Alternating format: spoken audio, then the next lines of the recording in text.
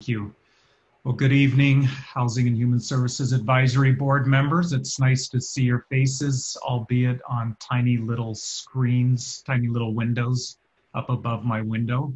So it is 7:08, and I will call this meeting to order. We are going to start with the public invited to be heard section. Anyone wishing to speak during public invited to be heard will need to call into this meeting. Instructions are being displayed on the screen. Comments are limited to 3 minutes per person, and each speaker will be asked to state their name and their address for the record prior to proceeding with their comments. The dialed in number is 1-669-900-6833. And when prompted, enter the meeting ID 861-1502-3460. So with that, we're going to take 4 minutes, allowing people to call in. And at that point, we will enter people who have called in to make comments, and then we will proceed with the rest of the meeting.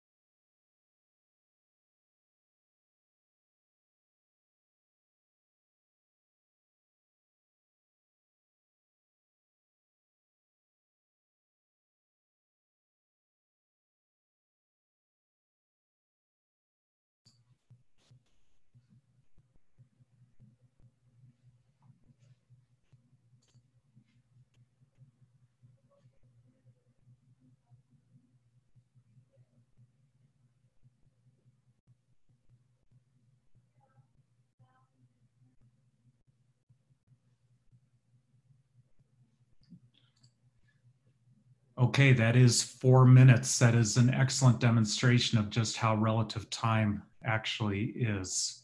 It seemed like a long time. Do we have any public who is called in to be heard? We did not have anybody call in to be heard. Okay, all right. Nobody's in the queue. Well, I hope everybody had a chance to relax a little bit for those 4 minutes. Let's go ahead and move on to our next agenda item, which is approving the minutes. Is there a motion to approve the minutes from the May 14th, 2020 meeting? I'll move to approve the minutes. Thank you. And a second?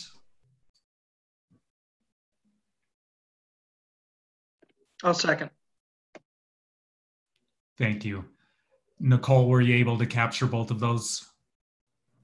I apologize. Was that Deanna and Jake? Deanna and then Jake? Okay, got you guys. Thank you. Thank you. Okay, any discussion, any corrections or amendments to the minutes? Then all in favor for approving the March 14th minutes, please say aye. Sorry, May 14th minutes, please say aye. Aye. Or raise your hand. I got us, Chair. We're good. Thank you. Thank you. I forgot we were doing the hand thing. All right. Thanks, Nicole. Next agenda item, the affordable housing application presentation. We do have a guest from Habitat for Humanity who will walk us through that. So Sandra, sorry, go ahead, Karen, Kathy. Kathy. Yeah, so I was just going to lead off and give you some background on everything. And I think that Susan also has a map that we're going to put on to get everybody scheduled around this so that you know where the location of the project is. So this is the Mountain Brook subdivision. It is a new one that just is coming in and is going through all of the development approvals through the city. Nelson Road is up here. Home Depot and Target are over here. If you can see, can you see my pointer? Yes, we can. Okay, good. And then this is Rogers Road. Nelson is down here. Sorry, Rogers is up here. So this is a new development. This is primarily in this area is single family homes. And then over here would be townhomes, I believe primarily. And then townhomes here. No, these are single family homes as well. Single family, townhomes. And then this section is one block because it's scheduled to be condominiums and they go on stay on one block. So it's kind of hard to tell, but all of this would be condos. So this development came in under the new inclusionary housing process. And so as part of their inclusionary housing component, what they did is go to council and talk through. So what they're doing is down in this section down here, they are donating land to Habitat, which Kathy, we can't see your pointer anymore. I don't know where it went. Oh, just FYI. Okay. Down in the bottom left corner that is highlighted in yellow is the Habitat units. And then over right next to it to the right in a little triangle shape is what would be the Veterans Village component. And that's going to be, thank you, whoever's doing that. That is going to be tiny homes for veterans who are formerly homeless or experiencing homelessness to help get them into housing and back into permanent housing as quickly as possible. So that is a total of 26 tiny homes and the 8 Habitat homes, which is a total of 34, which is a little bit less than the 12% by actually quite a bit. But we also have a provision in our inclusionary housing program that allows for if you are providing rental housing that is below 40% AMI, and for sale housing that is affordable below 60% AMI, that you can reduce your inclusionary housing to 9%. This development got really close. I think they're at 8.4% actually, the 34 units. And council gave them a pass on that because in addition to donating the land, that the Mountain Brook development is also going to not only do the off-site infrastructure, but also do on-site infrastructure. So usually when a developer donates land to a nonprofit under inclusionary housing, they only have to make sure they get the infrastructure to the site. They don't have to do all of the taps and all of the water lines on site, but the developer is going to be doing that. So they're doing, providing more than what they ordinarily would. So council agreed to accept that, as well as because of the tiny home village that is getting to extremely low income, formerly persons experiencing homelessness, that they agreed to allow an 4%, I think, total inclusionary housing development. So, so the units we're here to talk about are the 8 here in this lower left corner, highlighted in yellow. So that just kind of gives you a little bit of a grounding in that. And then I also wanted to just point out that this is our presentation from the developer. And there'll be time for them to give walk through their presentation, and then there'll be questions and answers. And if you remember the last time we discussed the process for considering affordable housing projects, we wanted to change things up a little bit and give the Housing Advisory Board more information and an ability to understand and be more involved with the application process, so that you didn't feel like you were rubber stamping recommendations, and that you had a better understanding of the project. So that's why we're holding the presentation in a joint meeting with the TRG. And there are, I think almost all members of the TRG are also in attendance at this meeting. So both groups will be able to ask questions when we get to the question and answer period.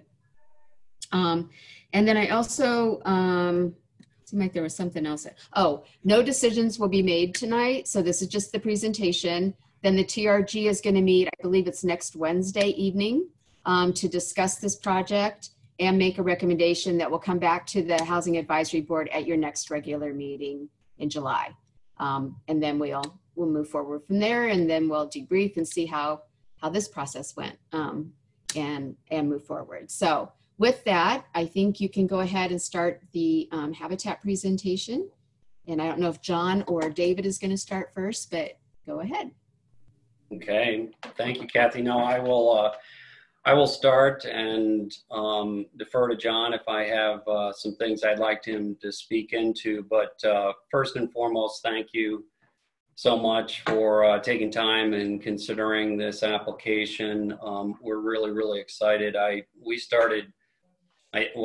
This application is for our side of things. We started looking at the Veterans Village concept and ending veterans homelessness in January 2018. So it's been a great project to be a part of. We're real excited. There is a relationship back in Kansas City with Habitat and Veterans Community Project. So we're excited to get that going. And then the other thing we wanted to mention is this is the first application we put forward as a CHODO, as a Certified Housing Development Organization. Several Habitat affiliates have a CHODO as an arm, allows them to do a few other things. Kathy encouraged us to look at that and consider that several years ago. We have had that in place, the infrastructure in place and the approval, but this is the first application and project that we'd be working towards. Excuse me, can you go to the next slide, or am I able to advance that?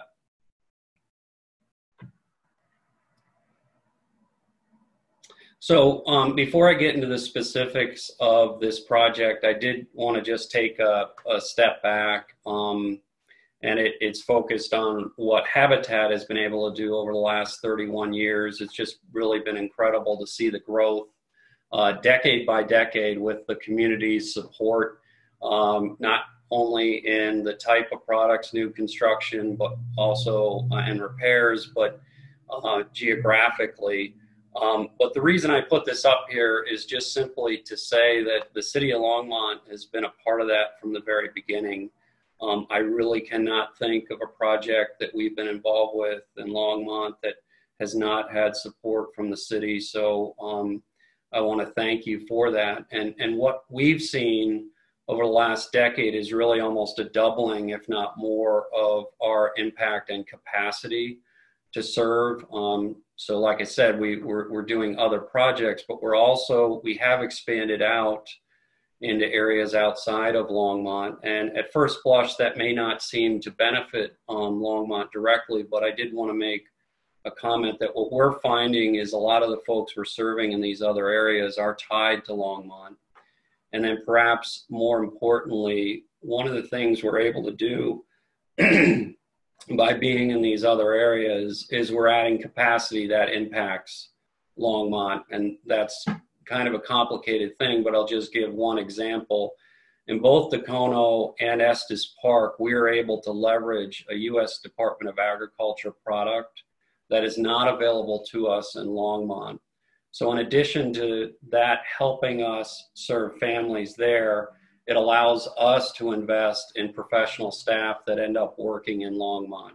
So just really want to thank you for being involved in our growth, and we really do believe we're going to be able to significantly increase our capacity and serve more families and build a lot faster in Longmont going forward with the support that you've shown us over the last many years. If we can advance the next slide. So as Kathy said, this project is at the end of Anderson Road, just north of Nelson, between Airport and Hover. It's a joint effort between the St. Vrain Habitat and the developer who's been helping us in other ways. The land and infrastructure was donated. It is the first inclusionary housing project that we've been a part of. And as Cassie said, these homes will be permanently affordable at 60% AMI. The other thing I'd mention is these homes will be all electric.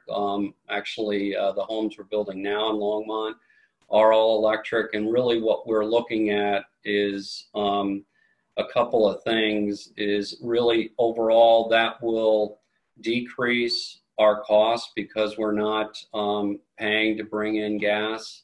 We're also able to use a different type of HVAC system that is less expensive, but is easier to install so our volunteers can do it. So from a timing standpoint, in terms of getting these houses built, we reduce the amount of time we need to get the houses built, and we're spending less money. And this product that we're using for the HVAC that is electric will allow us to bring in cooling. So there's a lot of wins all around, and we're really excited about that. We can go to the next slide. So this is just a street rendering, a pretty accurate street rendering of the 8 homes that we'll be building. So there are 4 duplexes. One of the things that we have looked at over the years and just reflected back on is our product offerings. And while the site plan and the neighborhood that we're building in doesn't always allow us to get some product diversity, in a situation like this, we've tried to be intentional about not just building one type of product from the standpoint of accessibility, visitability, things of that nature. So with these duplexes, the end 2 units will actually be 1-story, 2-bedroom. The middle 2 units will be one of the duplexes will 3-bedroom, and another duplex will be 4-bedroom. Because when we look back at the families and individuals we were selecting, a great many of them actually could have been okay with a 2-bedroom, and that accounts for growth in family and things like that. Really, a 3-bedroom was going a little bit above and beyond what we needed to do. So in this project, while we have not selected the families yet, we really wanted to create some product diversity. So people weren't self-selecting out. We really don't have any data to suggest that people were self-selecting out, but we do know sometimes when you're dealing with a 2-story product, that may be, there may be folks who are not as excited about that and may not be looking at our product. So that's the way we're going with these 8 homes. If you can go to the next slide. This is just a rear view of that, and not very exciting, except to say these are 2-car garages. We've really thought through making sure parking is not an issue. So there's a decent amount of room off that auto court there, and on Anderson actually has parking in front, but we've accounted for a lot of parking there. You can advance to the next slide. So just to give a little bit more detail, spend some time on the 2 bedrooms, which are the 4 homes, so single-story construction. All 4 of those homes will be handicap visitable. We can easily modify to add features supporting those in wheelchairs. So at that point, later on, as we get closer with the construction of those homes, obviously we're working with the family specifically. We have a lot of experience, whether it's lower countertops or shower features, bathroom features that allow for those in wheelchairs. So 1 bathroom with shower, 2-car garage, and we're pricing those at $200,000 at 0% interest. So the 2 ways that Habitat really is able to hit that 60% or lower AMI is the price point at $200,000. But what's often overlooked is that 0% or seldom quantified. So if we looked at the payment for a $200,000 home, ignoring escrow, things like that, that's about $555 exactly a month for a 30-year loan. If we were to look at a 4% loan in the market, which is about where the market is, the price point would have to be $116,000 for a 30-year loan to equal $555. So it's really that financing aspect of what we do that makes the home affordable, almost more so than the price point. We can go to the next slide. And then the 3 and 4 bedroom, the only thing I'd highlight there is a little bit higher when we deal with going up a little bit higher cost, $215,000 and $225,000 at 0% interest for the 3 and 4 bedroom respectively. If we can go to the last slide. So when we look at financial support, when we look at our costs overall, we know going in we have some things that we can count on, but a lot of stuff we are certainly relying on the community to support what we're doing. So let me start with mortgage sales. So we originate all our mortgages, but since 2009, 2010, we have really developed a lot of our banking and financial partners in such a way that we, St. Brain Habitat, ends up selling the majority of its mortgages to banks that we have partnerships with. Without getting too complicated, what that means is if I sell a $200,000 0% interest loan to one of our banking partners, they'll equivalize that, and that becomes a loan at $130,000 at 3%. The payment to the family is the same, and the terms are the same, except it has interest, but the monthly cost is the same to the homeowner, but that allows Habitat to take that amount and put it right into the next project, or in this case, to pay off a construction loan.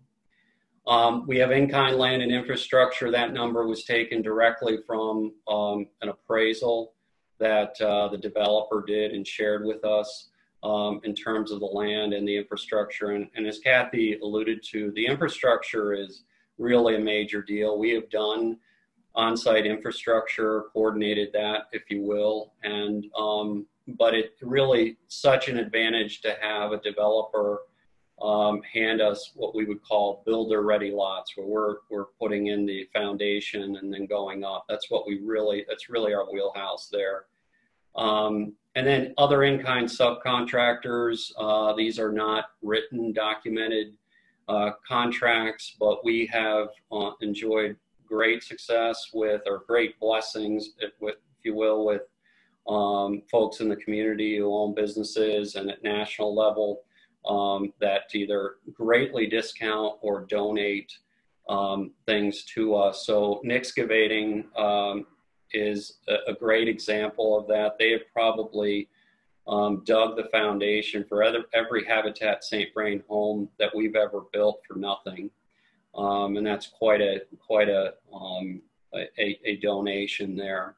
So that's about $201,000.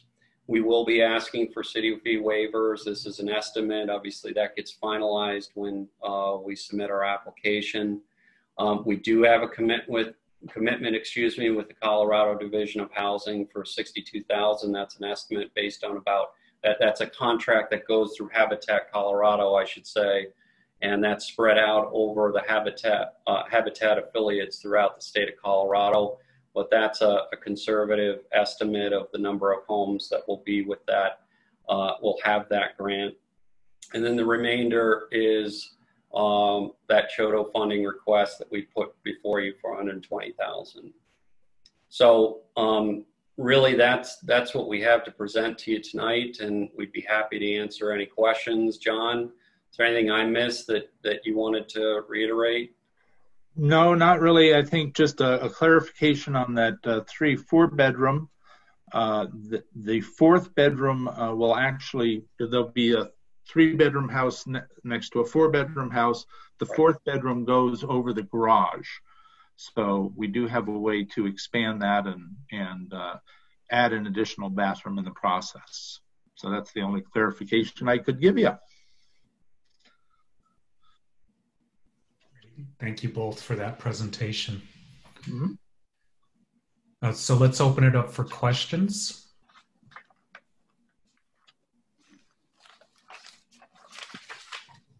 And I think the easiest way to be recognized is just to blurt it out, because unless, Nicole, unless you can see everybody at once, I can't. Chair, you should be able to change your view.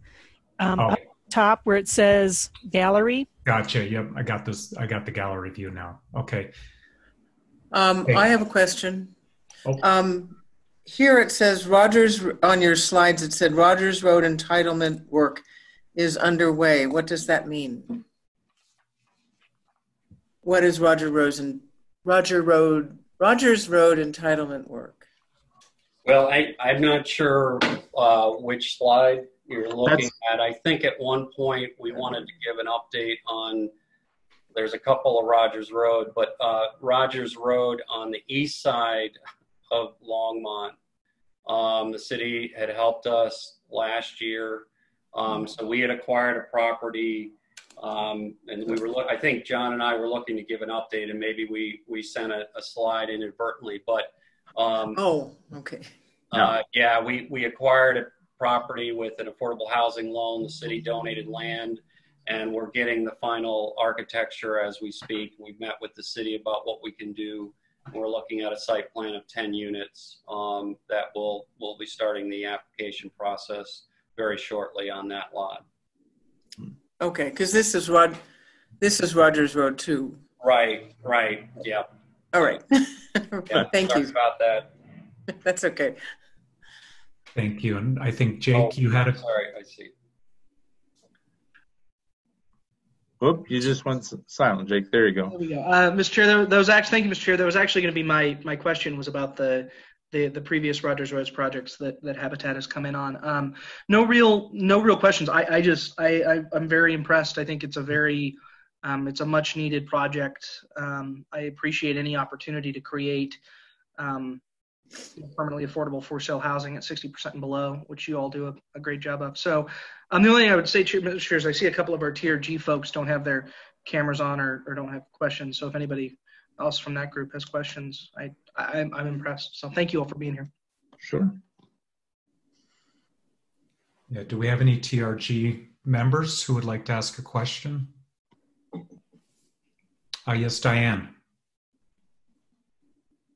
Hi, yeah, a question for Habitat, and that is, in your other properties, what is the highest number of neighbors that you have had? Sorry, my phone is ringing. Yeah, highest number of neighbors. You mean density? Yeah, of habitat. Yeah, I was just curious.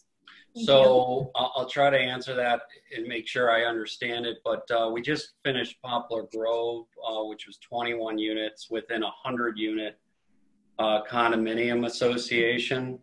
But that's got commercial to one side and a vacant land to the other. I don't know if your question is in relation to having 25 units next to us with Veterans Village. No? Okay.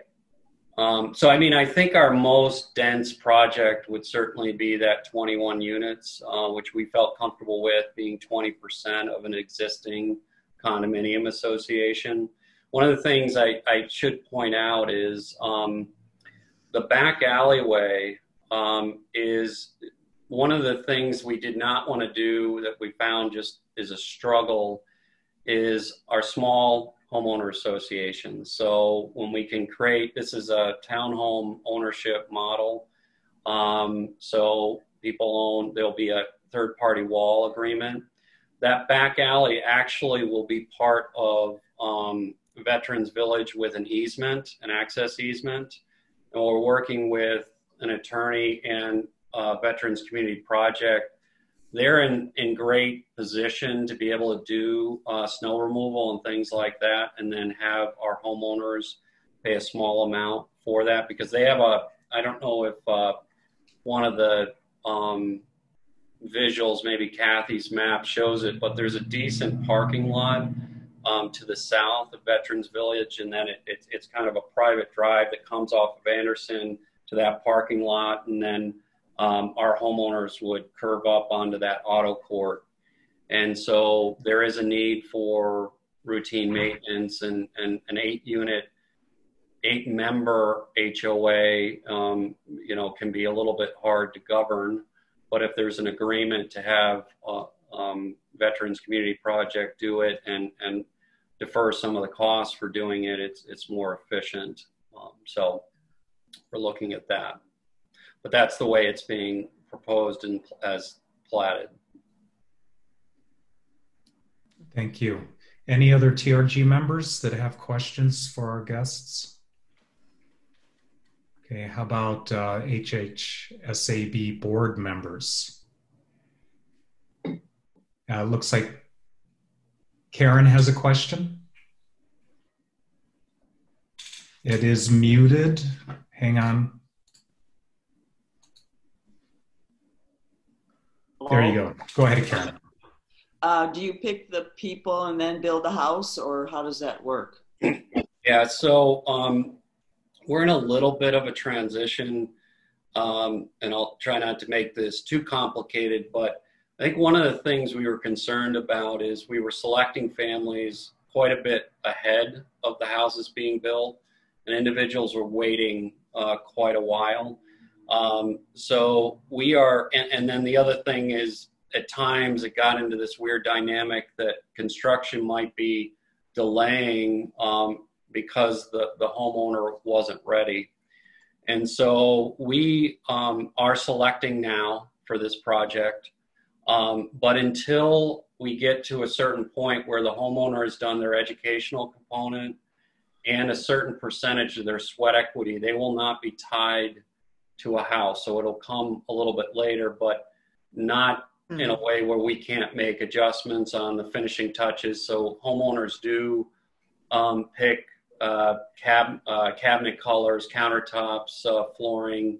You know, we have a lot of folks who need hard surface flooring rather than carpet because of allergies. So we won't jeopardize that customization, but we're not going to delay construction. I know one of the things that we have wanted to make sure we're doing, and we are going very, very fast right now with our Blitz buildings. We started 2 of them on Marshall Place at the end of March.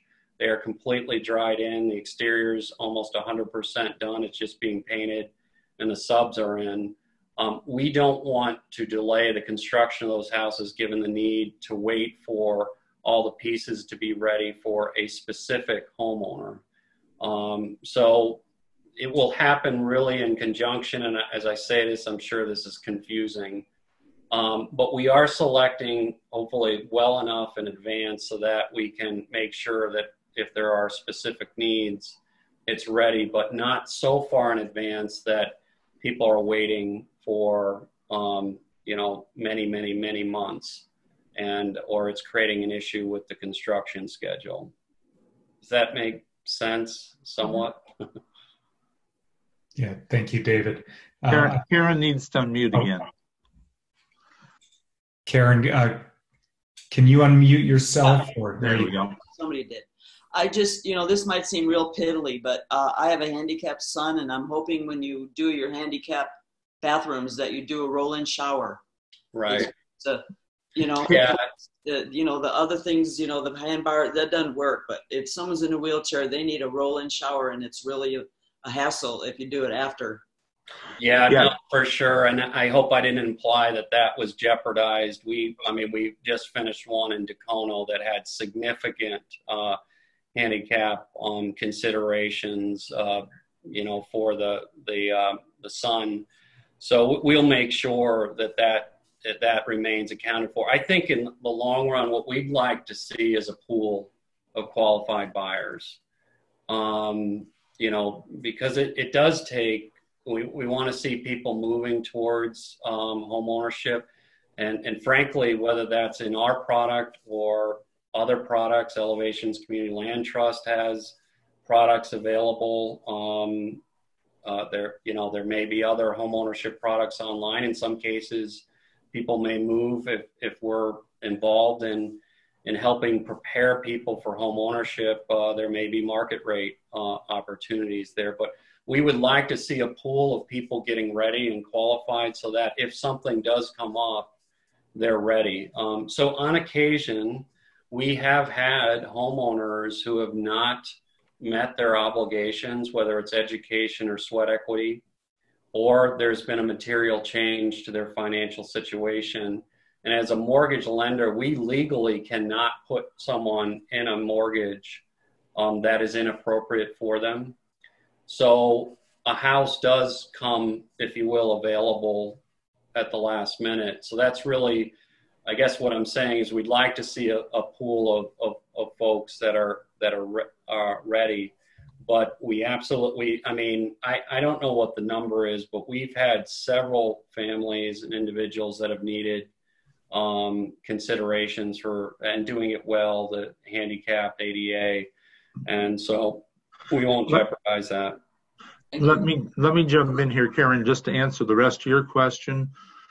So the thing we're really excited about, especially with these 2-bedroom units right now that we're building, is it'll have 0 entryway. All the doorways will be built wide enough for a wheelchair from the beginning. And there'll be enough turn radius within the bathroom that's there into the shower that we've really kind of changed our approach and thinking on that. So while we don't necessarily put lower shelves in unless there's a wheelchair family need for that, we have made a very conscious decision for designing those to be handicapped accessible if necessary, and that the family can age in place there. I mean, that's the other new consideration we're trying to get on board with from our design aspect. That's wonderful. Thanks. Mm-hmm. Thank you. Okay, David, I just have one quick question, and this might be for John as well. You mentioned selling the mortgage and how it works in terms of reducing the principal, basically, and the bank reduces principal, increases interest. Does that have any impact on equity in the home and potentially how the owners would be affected by that? Or it's a habit to mute myself in these meetings, but no, it doesn't impact their equity at all. In these cases, and we are still working on what that final legal instrument will look like, but the sales price will be dictated by a formula. So really, there's a couple of advantages. One of the things that, in addition to financial, we're not individually as big enough to report to credit agencies. So the majority of our families are very good. 90-something% are paying on time. They're not getting any credit for that with the credit agencies, which, if you study that, many of you are familiar, that just has such an impact on other things that you don't even think about. So in addition to not impacting any of their equity potential, it also gives those who are performing on their mortgage credit with the agencies that we can't provide because of our size. Yeah, that's an excellent point. Thank you. Just one follow-up point on that. In a time like this, when so many people, particularly those at the lower income levels, are really hurting because they may be unemployed at this point, there's a little bit more, banks could be relatively unforgiving if you're unable to pay your mortgage.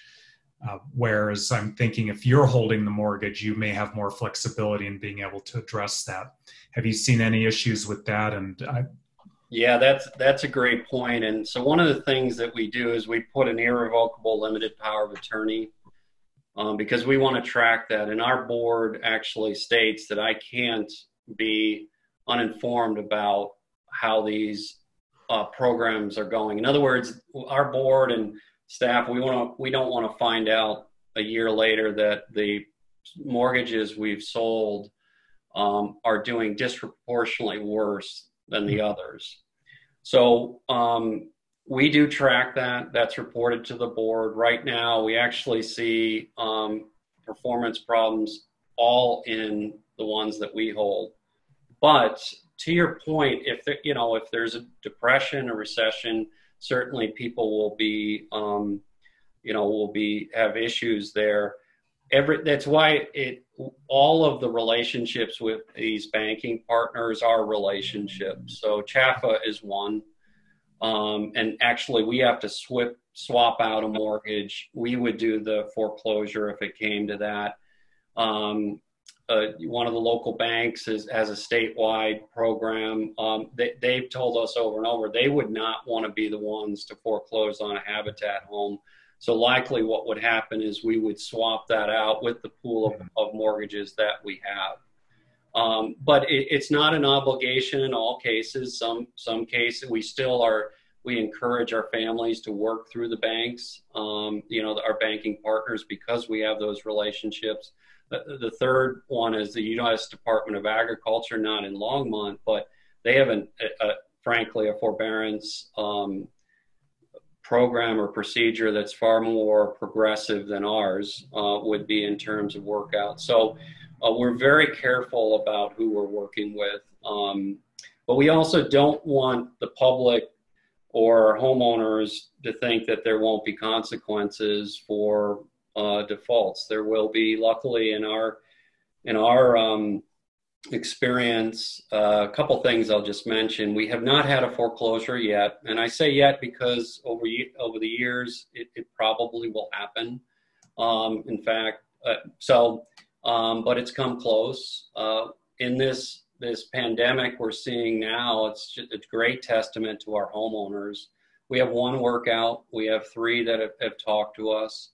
but our families have really worked hard to stay on top of their mortgage. So right now, knock on wood, we're not seeing a huge impact. And I believe some of that has to do, if not a lot, of how we priced those mortgages. Our front end ratio, we keep between 27 and 30%. Now it's 27%, meaning we're going to look at HOA, property taxes, insurance, and principal. We're going to make sure that payment is 27% of the homeowner's payment. And now that they're permanently affordable, that property tax is moderated in such a way that won't, even though, because we don't stick to that ratio, but at least in the beginning, it's set to be affordable, and which is quite low compared to what a lot of other lending options will allow people to incur based on their income. Great. Brian, I'd just add one other point, about what's going on. There are definitely benefits for us being part of a larger organization. Habitat Colorado recently got a grant from the Realtors Association, Colorado Realtors Association, to help with mortgage payments. Mm-hmm. So if any of our families did run into a real bind, we have access to grant money that can at least get them through a couple of months. Wonderful. So that's kind of the benefit of being part of the greater Habitat. Yeah, that's great to know. Thank you, John. Any other questions from board members, TRG members? Okay, well, thank you both for... So I do. I was waiting till everyone had their say. So my question is, to me, I guess somewhat the elephant in the room. Under the inclusionary housing program, developers are supposed to be providing the affordable housing either on site through partnerships or by making the payment in lieu. So under this agreement, why should the city invest more than the fee waivers that we would give to anyone who provided units on site, when it's really, people could argue that it's the developer's responsibility to ensure that the affordable housing is fully protected? So is it double dipping to get the land and the fee waivers?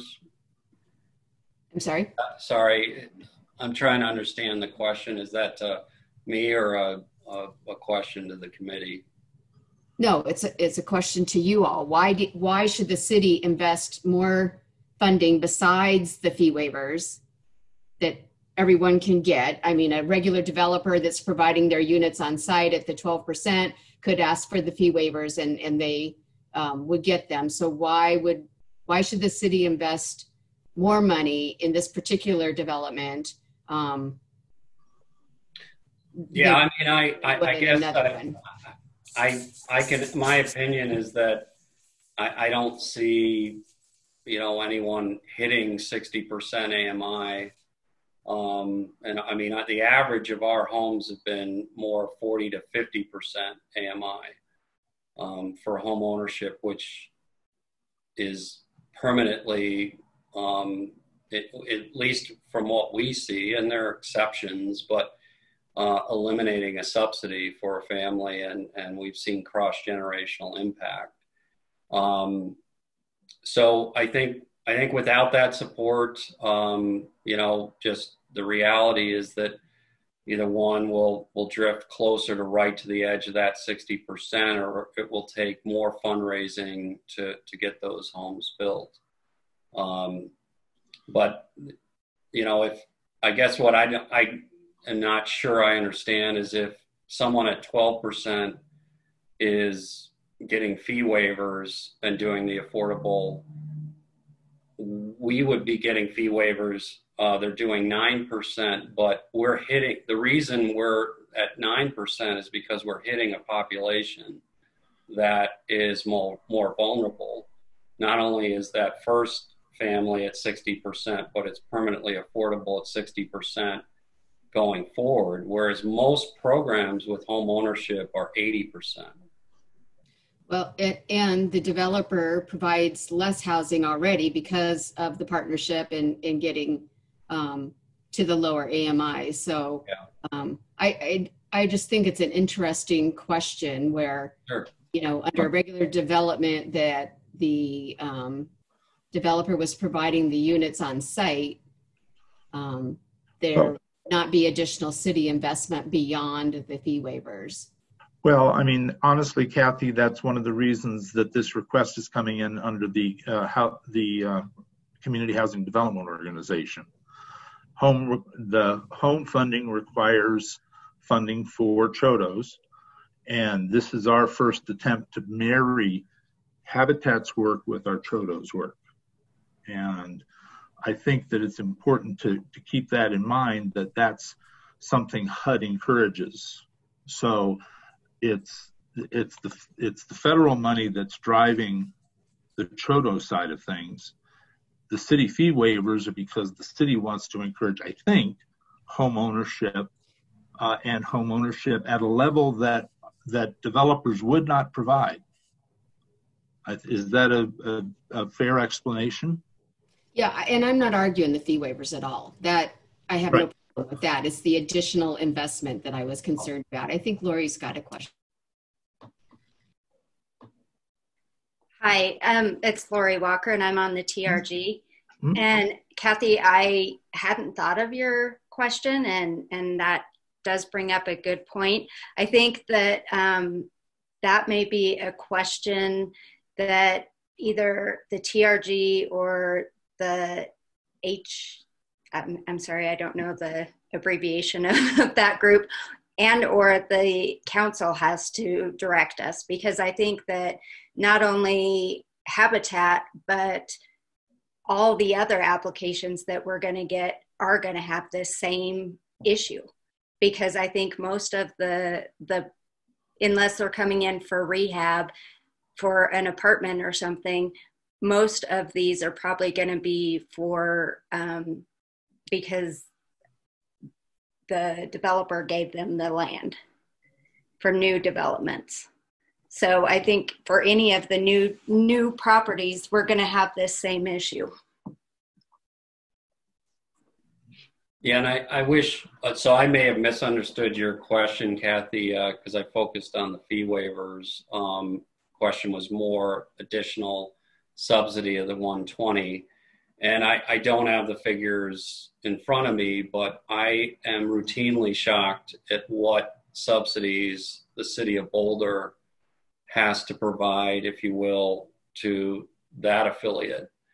To me, the developer bringing what they are, the fee waivers that have been in place, and $15,000 a house to get permanently affordable home ownership at 50 to 60% AMI is a fairly small investment from what I have seen.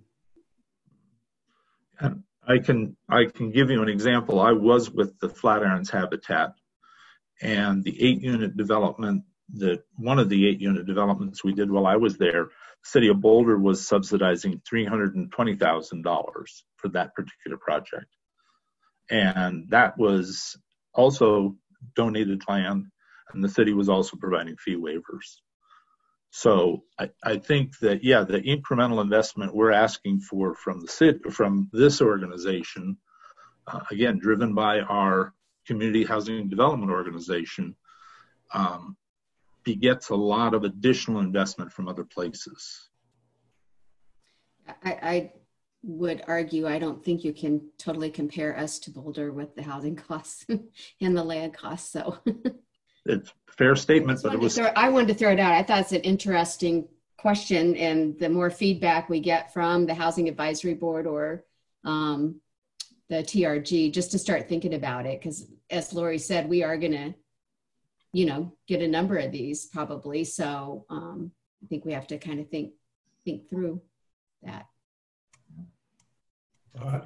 Kathy, I think that is a really important question. And I guess ultimately the answer, the question to me is, what does the city of Longmont need to invest in order to ensure that we have low-income housing and home ownership in that segment, or rather affordable housing. So I'd love to learn more about your viewpoint, Kathy, on that, our staff viewpoint.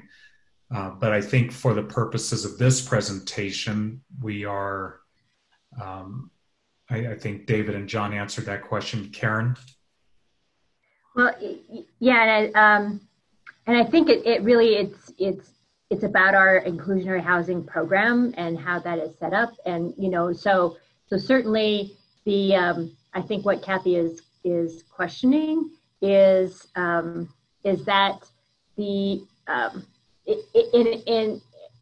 in how we would envision that certainly that Habitat would be able to build the homes, get the fee waivers, but there wouldn't be an additional subsidy that would be required by the city through the Affordable Housing Fund to help the developer meet its obligation, is really, I think. And that's probably not necessarily for Habitat to answer, but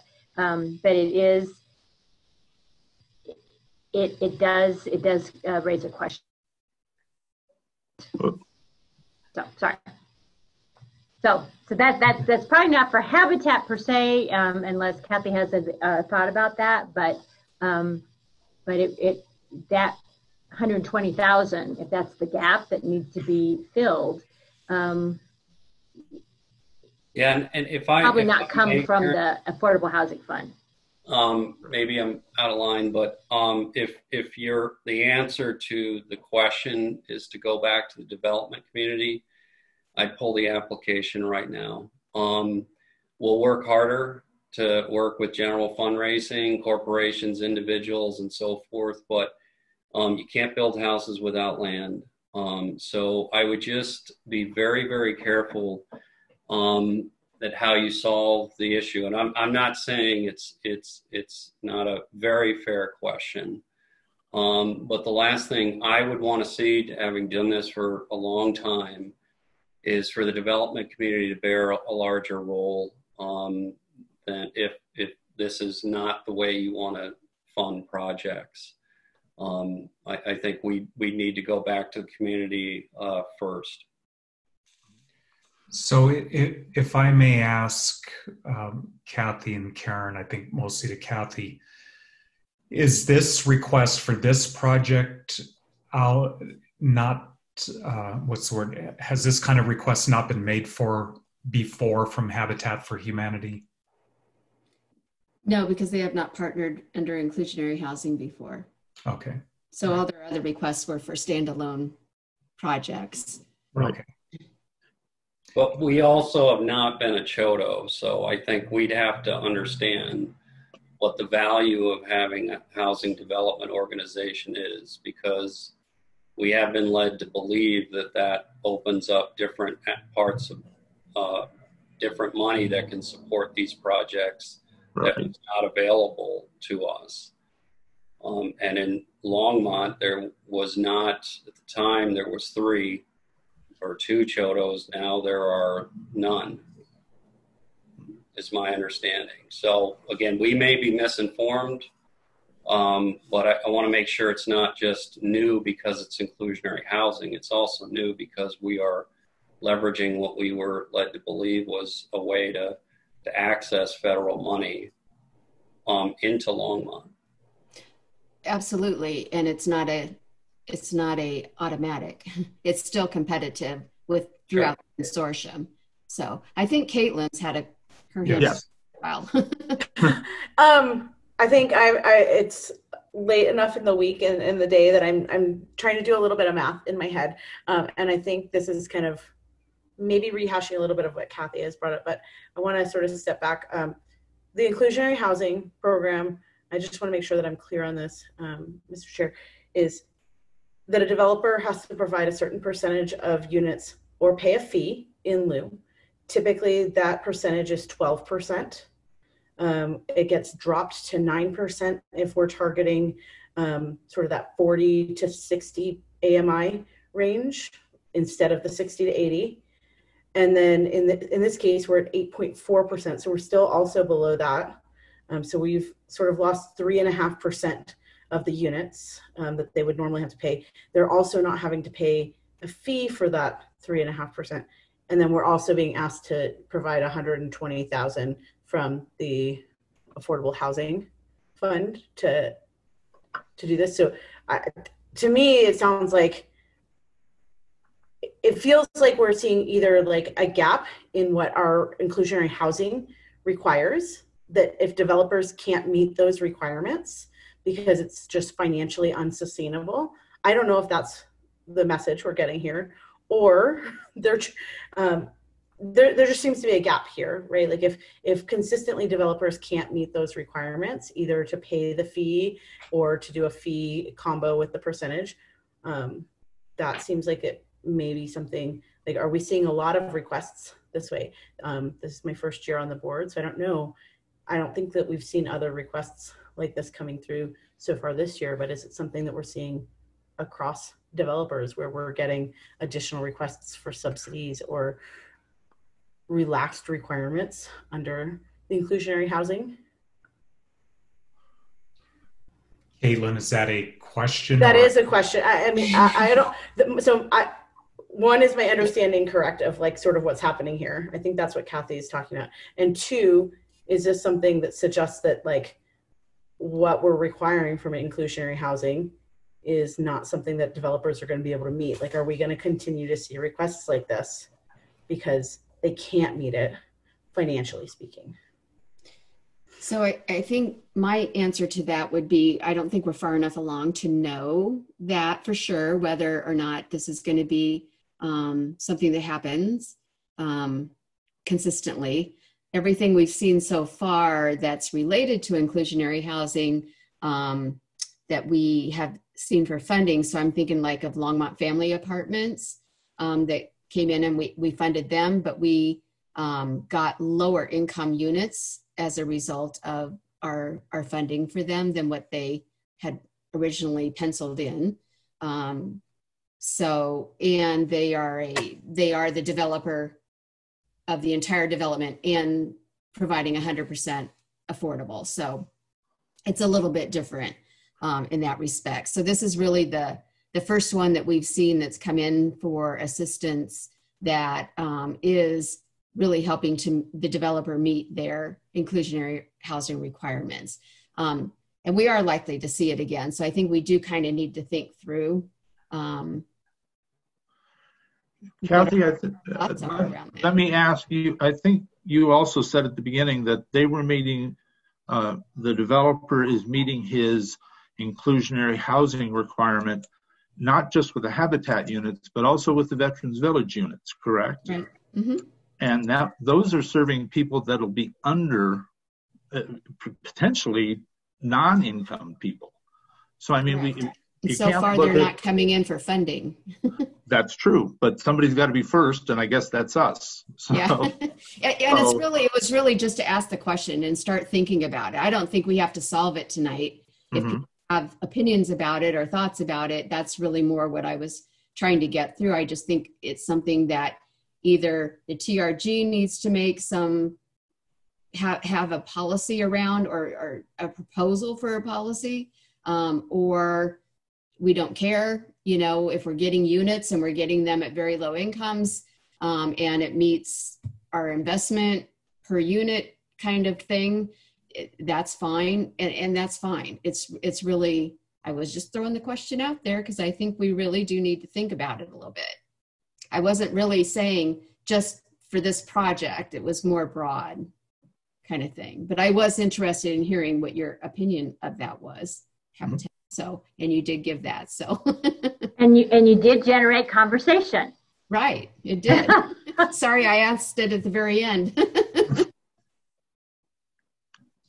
Okay, well, let's go ahead and close this conversation. And thank you, David and John, for your presentation, as well as all the work you do. It's Habitat for Humanity is really a critical partner in the affordable housing area. So.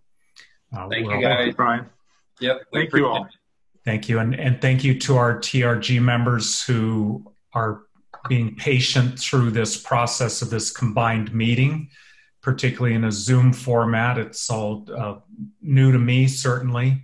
But I feel like this has been really helpful for myself and hopefully the rest of the Housing and Human Services Advisory Board, so we can feel better informed when we're evaluating your recommendations. So thank you for participating and letting this format happen. Kathy, I'm guessing anybody who is TRG can feel free to go about the rest of their probably much more boring activities than this exciting one, but yeah, if they can peel themselves away, they're free to go. yeah, okay. Bye. I have a quick Diane. question for Kathy, and that is, do you want us to generate our thoughts, concerns, questions about this percentage and send it to you ahead of time before next Wednesday? If you have time to do that, yes, send them to Molly. Molly. Okay, great. And she'll gather all those together. And if there's anything we can feed to Habitat then, so to try and get them thinking about the answers, that's helpful then for the meeting on Wednesday. Well, I guess what my question is more about that percentage of the fee waivers and the IZO and all of that. That's fine. Yeah. Do you just want anything that you've got, feed them to us, and we'll, if we need to follow up, we will. If we don't, we'll discuss it at our meeting. Great. Thank you. All right, thank you. All right, thanks TRG. And now we will move on to reviewing the draft of the 2021 Human Service Agency application and timeline. Karen, is that something you're going to take the lead on, or is that Alberto? I believe Alberto Mendoza is going to start us off really, and I think more talking about first the timeline for the application. Terrific. Take it away, Alberto. All right, so I will try and talk into the camera, but I can't see you all now. So I'm going to pull up the timeline. We'll start there, and then we do have some questions about the application. So as you know, we've been working on, and I can give a brief, in the timeline there is a brief update on the human services needs assessment. Karen and I have been working very closely with Root Policy on moving that needs assessment forward. We have reached out to many of our funded agencies and a few outside of those that have been funded that are within our priority areas to have focus groups and Root Policy taking the lead on that. In fact, so if you look at the timeline in your packet right now, this is when this is happening, I think, and I don't have this, they already sent us the schedule of focus groups and it's in the spreadsheet and I don't have it in front of me, but I think the first one is June 18th and then it moves on from there. And we were hoping, I'll come back to the application. As you can see in the time that it talks about the potential changes to the application. I'll come back to that because Karen and I talked, and I think it's more of a conversation that we want to have with the board. So we hope in July there will be some other interviews and focus groups, but we hope to, the goal is to receive a draft of the report by the end of July 31st, and that'll give Karen and I and other staff a chance to review the report, and also in our July meeting, hopefully we'll get to bring the application that we'll discuss tonight, or that may or may not happen in July, we'll see. But we will have by August, the plan is that you will have viewed the Human Service Needs Report, and thus we can begin our work in the August meeting of setting our new priorities or shifting within priorities, whatever we decide to do as a board, and start creating that funding matrix like we have in the past where we assign percentages and change. We can talk about changing how we score or grade the applications. The idea really is that we release our application in September or late August, and to have it done, give them at least 4 to 6 weeks to do it. We've done I think we've done 8 and we've done 6 weeks, depending on how simple. Part of the process that we're going to talk about tonight is what does simplification mean. That might also determine what is our time frame. And in that time in September, we finalize what our evaluation process is going to be. For example, we set what our hearing schedule is going to look like. What are those new hearings? What will they look like? And then in October, that will more than likely be when we get the applications and we do the hearing schedules. We finish them by November, and we try and have our first deliberation at the November board meeting. And we can take also the December board meeting if needed. And then we can, once we finalize our deliberations, we can send notices to the agencies and bring the recommendation to the City Council in January of 2021 for final approval, and then we start contracts in February of 2021. And that is not too off base from what we did this year.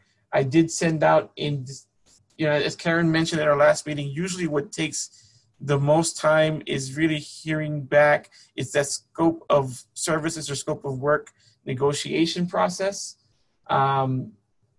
That usually takes the longest, and I sent it in on December 29th, and it really took, for some agencies it was quicker than others, but it usually takes a couple of months to get through all the agencies to get those negotiations done.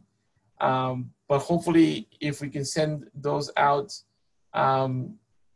in January, then we can still ensure that agencies receive their allocations in a timely manner.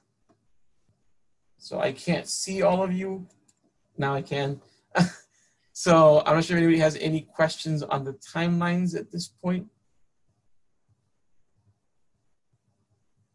Any questions, Graham? So does that, Alberto, does that constitute a 2-month delay or extension relative to last year? Am I reading that right? It really, yeah, actually it is. It's very much a 2-month pushback, and which is if you think about it, last year we let out the applications, I think in mid-June and or July, and they were due at the end of August.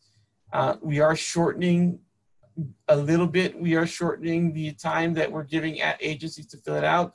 But again, that's in part because we want to have the conversation around what does simplification mean.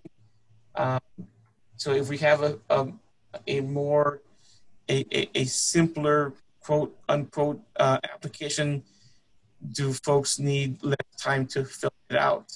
And I think that's part of the conversation we want to have tonight with the board. And what I would add is that, but last year, we took our recommendations to City Council in December, like mid-December, and this year we would take those just 1 month later. So it's between one and 2 months. So I mean, think what we'd be shorting up is the, probably the time the agencies have to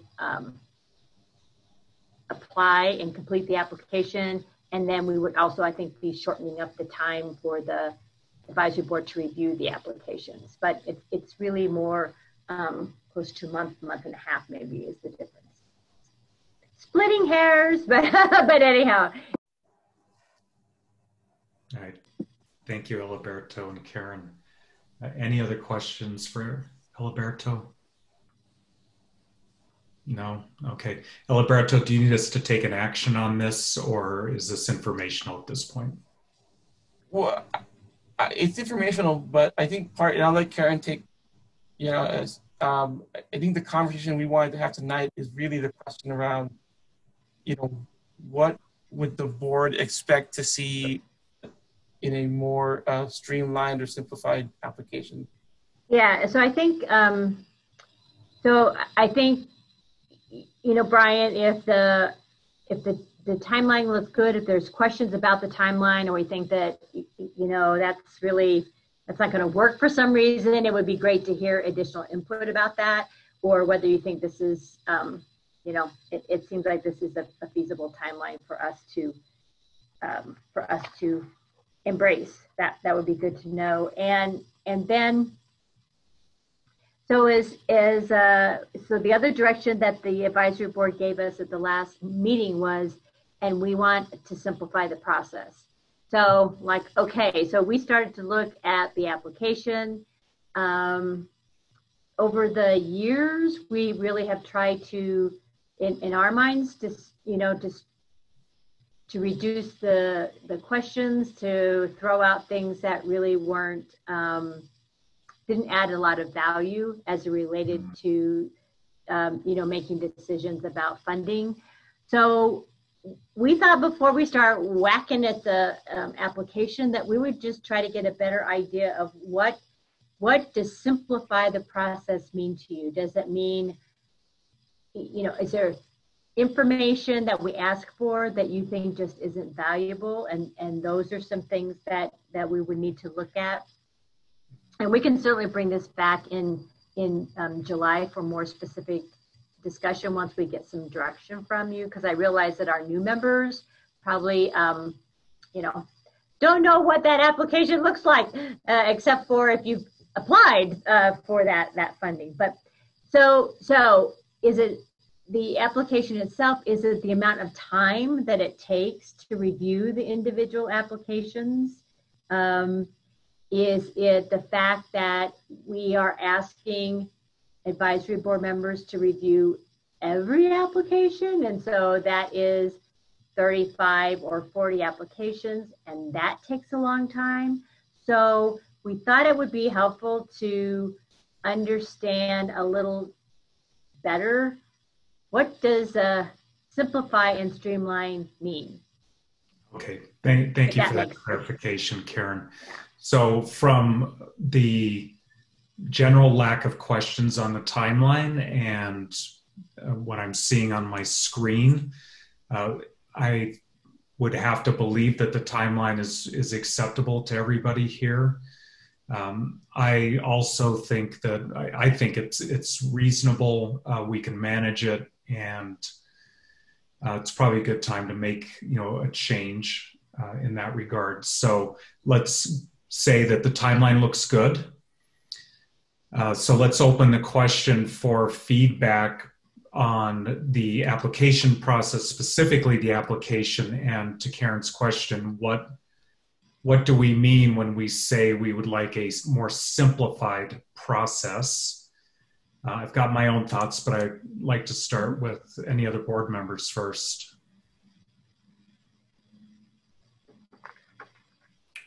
Deanna, yeah.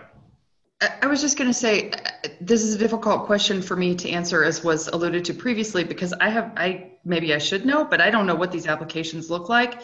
And I'm not sure what information on the applications what information is particularly helpful or relevant, right? I feel like that's knowledge that we'll gain maybe next year. I'll have that knowledge, but this year I don't yet have it. So I feel a little bit, unable to comment so much on that. I suppose I could ask if we could. Probably the applications are in the packet we got at the beginning of the training. I mean, I could review them and make an effort at trying to figure out what may not be helpful, but I do feel like this is a question that new board members, we may just have to defer to you guys who've done this for longer, so. Sure, yeah, and that's, I think, very fair. Caitlin, did you have a comment? I did. So one of the things I was thinking about is that I know that Eliberto has been doing desk audits of many of the organizations that we already have relationships with, and it seems like and we've gotten more information provided from these organizations in order to do those audits. To the extent that the application replicates that information, I think that one way we could streamline is to ask them to give us updated information since their last since their last desk audit or since the last time they provided us information, rather than us necessarily having to get all of that same information and them having to compile all of the same information again.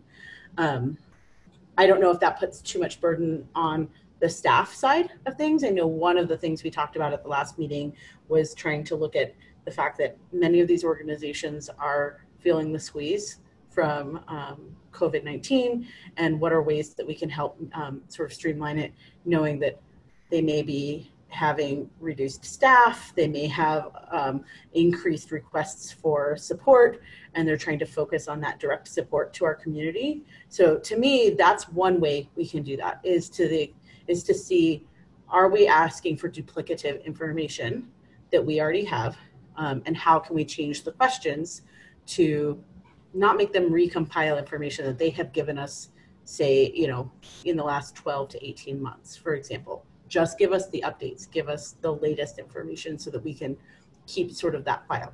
New organizations that may apply, I don't know how many that tends to be. Obviously, we would want to get more information from them. So that's one thought I have around simplifying and streamlining.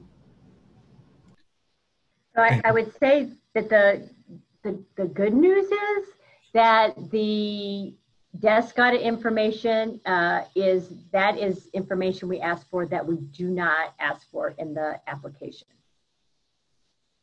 So it gets more in depth. It's bylaws, it's operational procedures. We do not ask for any of that kind of data in the application itself. So so for what that's worth, got it. That's super helpful. That's super helpful to know. Great, thank you. Anybody else? Yes, Graham. So I think I second all of that. I think that simplifying the process has a twofold benefit. One is to the organizations to make it easier and less burdensome on them, so that they can actually compete with reduced staff and time and all the rest. But that if we need to shrink the timeline, that it's quicker and easier for this board to process that information. Because I think at the last meeting it was proposed that maybe we don't even do applications and we sort of just ditto last year's scores, and that didn't seem stomachable to me, at least.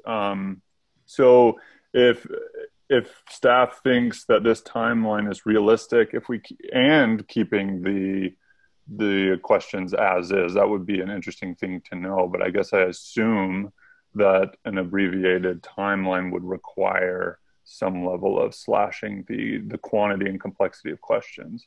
And certainly on my side, I felt like reading and learning how to review those applications, not only reading and scoring, but writing them is a special skill in my estimation. It's not something you can meet at a coffee shop and Q&A over, right? That's definitely not the structure and the form of these questions, and definitely not the way that we as a board are asked to assess them.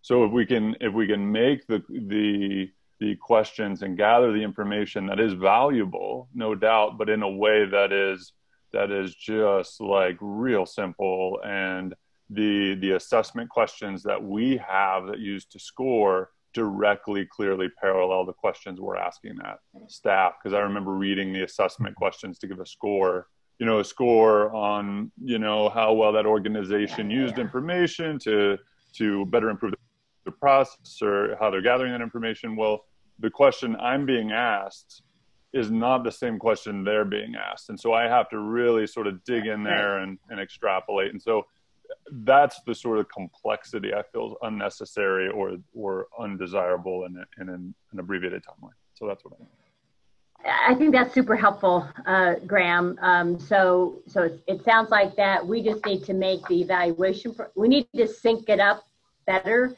so it's much easier when you're evaluating the application.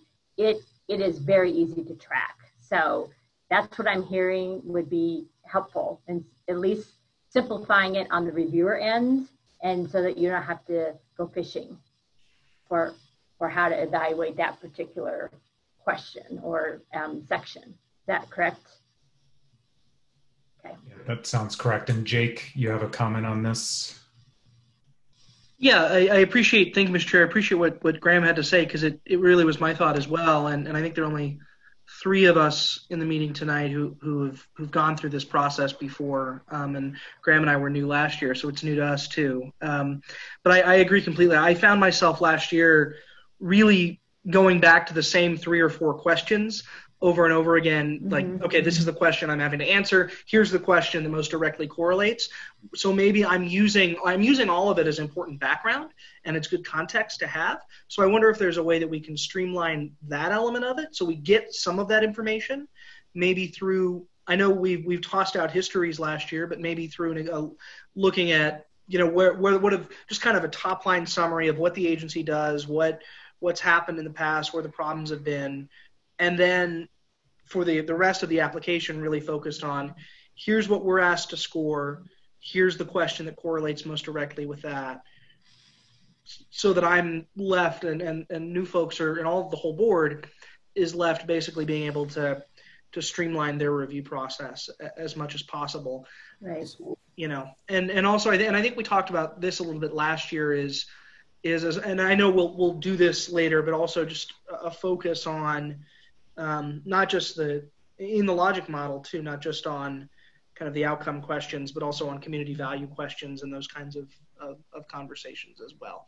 But generally, yeah, I agree completely. I think here's that's probably the way to streamline it is, here's the question, here's the score, basically. So what I'm hearing is that the streamlining piece, so correct me if I'm wrong, but this is the way that I'm understanding what Jake and Graham have said, is the streamlining piece really happens on the evaluation side. Not that it can't happen on the application side, but it's really how do we ensure that that we are evaluating what we're asking for in the application, and thus that will make it a more streamlined process. Is that what I'm hearing? Yeah. Thanks, Mr. Chair, and thanks, Alberto. Yeah, I think that's exactly it. And ideally, it serves both sides, like Graham said. Ideally, if we're simplifying, if we're really honed in on the questions that we need in order to score them properly, whatever staff or this board decides those are, if those are the questions that we're asking, it should be a shorter, simpler application for us on the other side. So it should benefit both, I would think. Thank you. So my own little bit of feedback, I tend to be in life more of a storyteller than an analyst. And I find the application and the evaluation to be relatively technical. So often what I feel I'm missing is like the story behind, here's who we are, here's what we do, here's how we do it, and here's who benefits. So an example of that is I often don't really understand how to use the demographic data to help inform my decisions. And I'm guessing that there are other things that the demographic data is helpful for, which may be related to, like federal funding guidelines or even just city funding guidelines, things like that. But in terms of evaluating the value of an application, they have at times provoked a question, but not often, Frank. And of course, a lot of the agencies don't even track it. So there's that as well. So I don't, what I basically my comment kind of puts what I would consider one of the more difficult burdens on staff, which is to say, how do we have an application that provides the context for us to follow that chain of value? And so we can pretty easily understand that chain of value relative to another chain. Because I feel like the evaluations, really they have to be relative, but they're kind of evaluated in an absolute way. And so often by the time I get through 60 applications, I think, I might have done that first one differently, because now that I think we have this much money to spend in this area and there's 10 agencies and this one really just nailed it, but that first one sounded like it nailed it until I read the last one. And then I realized the first one didn't nail it at all.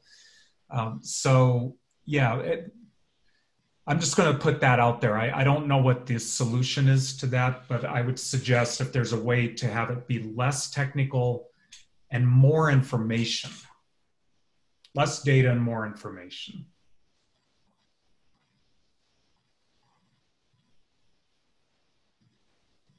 Because, you know, the staff really doesn't have much to do anyway. So let's just make it really challenging and think about how would Hemingway write an application?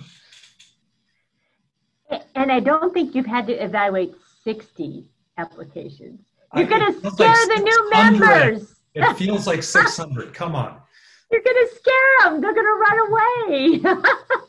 No, you're right. But it does, I understand, it does feel like more than what we're actually, more than the it's number. just a lot of data. A lot of data. Yeah.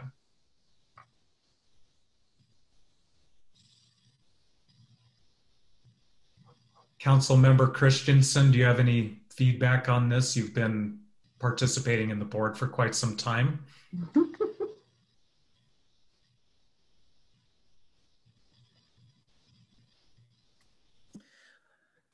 Well, it seems we change everything every year, so that makes it a little difficult. But my participation, though, is different because I don't have a vote. And I don't really get to evaluate the stuff like you do. So I don't really have a lot of feedback because I look at it once I participate in the interviews with people, but I don't, because I don't have a voice. I mean, I don't have a vote. My opinion on this doesn't really matter that much, I don't think, because I'm not doing the work that you guys are doing. Yeah, okay. Just want to make sure you have the opportunity to weigh in. Yeah, thank you, I appreciate it. Yeah. Any other comments or guidance for staff on this? Karen, do you feel like you got enough to kind of start chewing on it, or? I think we do, Eliberto. What about you? And because then, you know, what we can do is do some work on this and bring back for discussion, because obviously it's going to be a little while before we are ready to release the application, but it certainly will be here before you know it. But I think this gives us some direction. I think the thing that we want to also try to be mindful of on our end is that we really are going to be the only entity out of the 3 that will be releasing an application. So again, we just want to be mindful of how much we're going to be asking the City of Boulder staff to do in actually, you know, revising the application itself. But sure. We'll take some stabs at it and bring back for your further input for sure. Okay, I think this was really helpful to me. I think it was in my mind, it was certainly time to relook at that evaluation, because to Polly's point, the application has changed. Last year we did change the evaluation a little bit. Maybe it's time to take another deeper look at it and see how do we better align it with what we're asking. Change it a lot, which I think is fine. All right, let's go Jake and then Graham.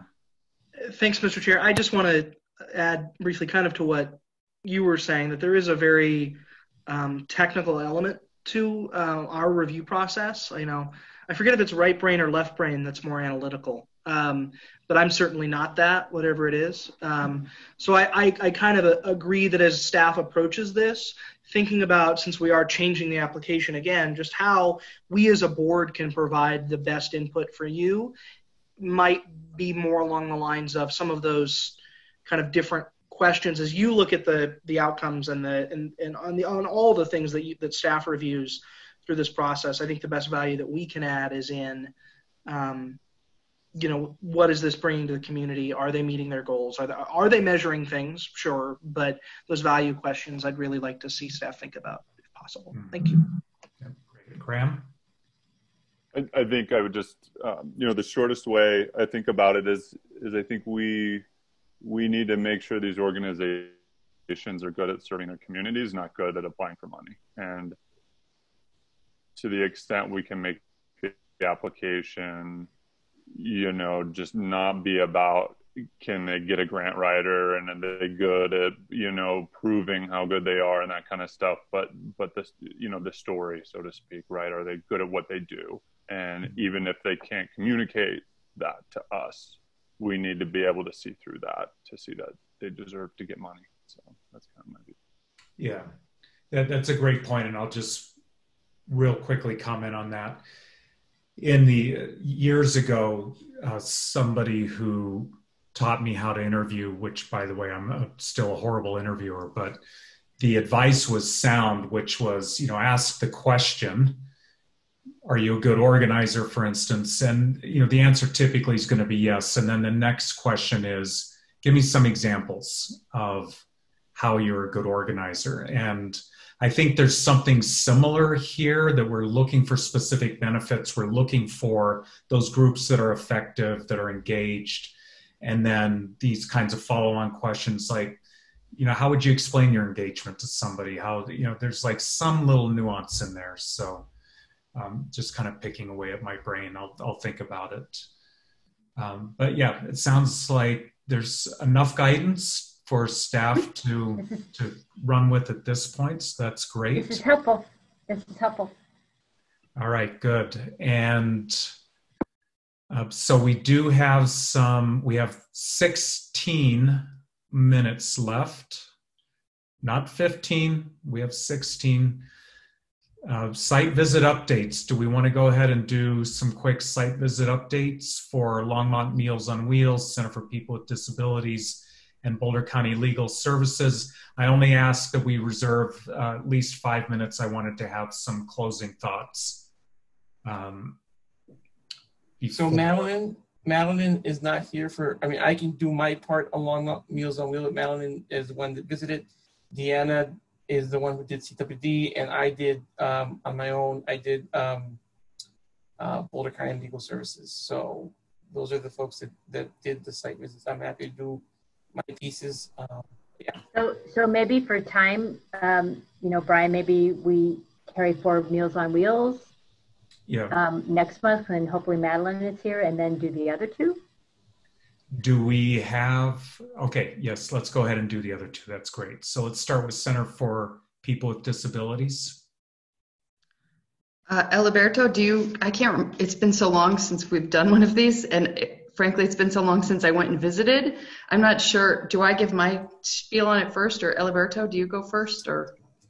Either way is fine. Okay, I mean, I'll just do it. And then you can augment whatever I missed. So basically I did this in February, so I barely remember it at this point in time. So basically Center for People with Disabilities, their mission is to provide resources and advocacy to help people, to assist people with disabilities to overcome barriers to achieve independent living, essentially, right? So it's hard to quantify their services in terms of number of people that they assist, because the range of services that they provide is very diverse. So for example, they might answer a phone call that takes an hour or two to help somebody understand how to apply for Social Security disability, but they also do things like help people who are in nursing homes or assisted living gain sufficient resources and supportive services to transition into independent living. And so, you know, if you're just counting numbers of services, you know, each of those things is one person, right? But the amount of resources and services necessary to transition somebody out of a nursing home or an assisted living facility into their own independent living facility is obviously much more significant than what it takes to answer a phone call about Social Security disability. So they did assist, I think, about 2,000 people last year with that huge range of services that they provide. They have 4 locations, including obviously one in Longmont. Over half of their board and their staff are people with disabilities. They also have, they do a lot of peer support programs and activities. They have a veterans program that they work with too. They have great materials too. I'm really, I had to refresh my recollection. I'm looking at their annual report, which they gave me, which is great. and a nice handout with lots of different materials in them too, with folders. They seem, you know, my take on it, obviously this was my first site visit, but my take on it was that they seem very well organized. They seem efficient, and that they're providing, obviously probably as is the case with most of the organizations we're visiting, a very needed resource. Great. Thank you, Dina. Appreciate it. Sure. And as I look at their desk audit, you know, I only had a couple of questions, and they really responded well. One was, you know, agency that size,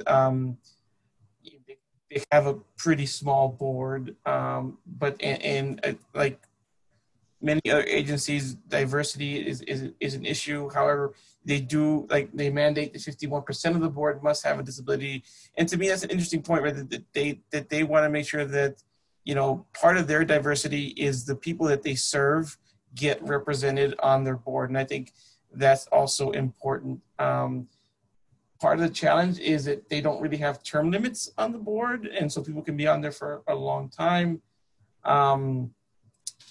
They you know, and they mentioned that at the site visit. You know, I had to leave that site visit early, but they are really working on continuing to diversify the board as much as possible. They just have some extra challenges because you also have to meet that disability criteria. The only other question I had was around a strategic plan. It's also a big agency, and when they did the desk audit, they hadn't turned in their most updated strategic plan, but then they did. I think it's a strong strategic plan overall. And so, you know, as far as the desk audit is concerned, I think that they are a pretty well organized agency, and have the, you know, the things that they follow some of the best practices that are out there as far as nonprofits are concerned. Great. Thank you, Eliberto. And Eliberto, I think you're up on Boulder County Legal Services, so heave ho. Well, what I'll say about them is, and it's not surprising, right? This is a legal organization. It was and I don't know how to say it, it was an interesting read of their bylaws. It was one of the most complicated bylaws I've ever read, and since attorneys wrote it, I can assume that that's part of why it was so complicated. But it was a really good set of bylaws. It was just a lot. But for the site visit, I mean, what they basically do is they provide legal services to low and moderate income folks. They do a lot of housing stuff, a lot of pre-decree work. One of their big challenges is staff turnover. And that's a challenge that they face through. They have offices throughout the state. Of course, their office is in Louisville, which we did talk about that being a challenge for Longmont folks to get down to Louisville. But they did, and of course, this was before COVID. They were trying to improve their teleconsultation, and now everything is teleconsultation anyway. So I'm assuming by now they've gotten really good at it. But you know, in the conversation we had, they do serve people well. And they continue to work on how to better engage Longmont. I think the majority of their clients are from Longmont, and they're just trying to figure out ways to better serve them. But they continue, you know, because there is staff turnover, and that is an issue that does hinder them at times. But I think overall they're doing a good job. Great. Any questions? Thank you. Any questions for Eliberto on that? No. Okay, thank you both for that. Okay, so before we leave, first let me check the agenda. Other business, is there other business outside of the business I have? Anybody else have other business? Yes, Graham. I wanted to kind of raise a question or an issue to see this board's interest in, you know, furthering a conversation about it. And so last year we made budget recommendations to council that were, I think, rejected, right? for an increase in funding that would bring us back to pre-recession, pre-human services funding, moving to housing funding. Is that right? Those were not rejected. Oh, they weren't. No. So we had a couple, if I remember correctly, we presented a few different options, and council did select the option of increasing the percentage of general fund that they would contribute to this activity over 3 years. I think it talked about 3 years. Yeah, so I think what they selected, Graham, was to incrementally over a 3-year period to increase up to 3%, and that would be in 2022. That would, then really shore up the money available for human service grants and have, money to address housing issues. So unless you were thinking of something else, they did move that forward, and we did see that in this year, that increase. So it went from 2.05 to 2.37%. Okay. I guess I maybe would like to float the idea or entertaining the idea of requesting that council dramatically increase that percentage and to get those funds from the police department funds. And I'm wondering if this board would be interested in talking about that or thinking about it or putting together a proposal to council to consider that. Yeah, thank you for raising that, Graham. So it ties into the other business that I have, which is to recognize what's been happening across the nation.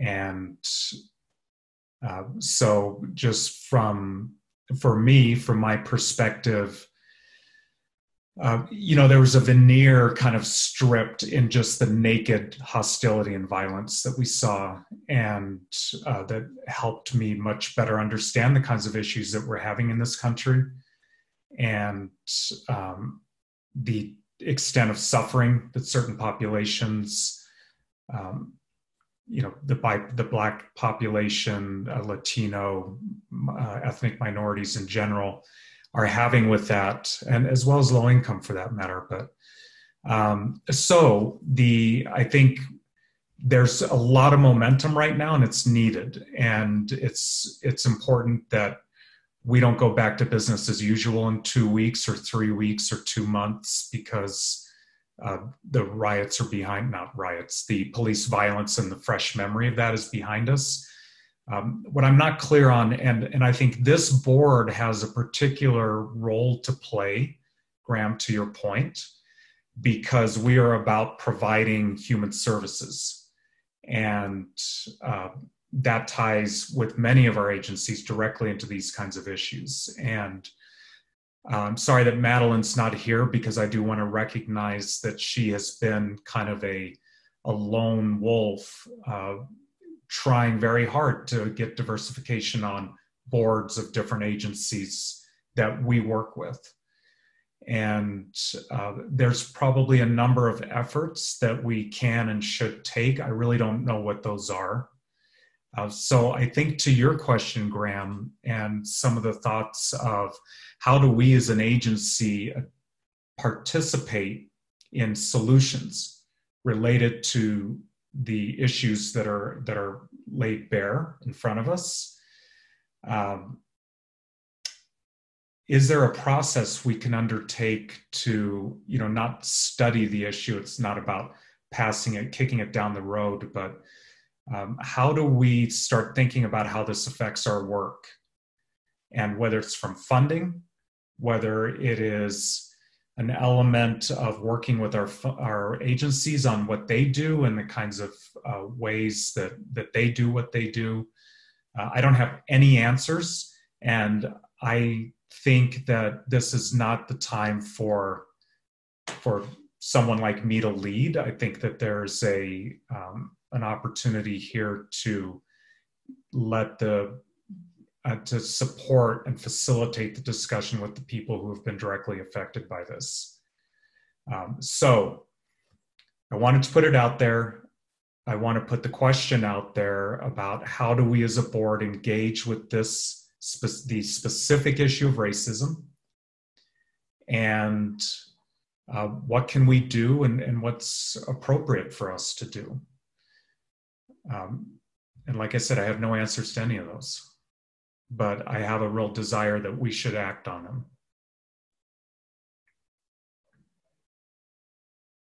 Any comments? So Jake, are you raising your hand, or is that, so Jake, Caitlin, and then Polly?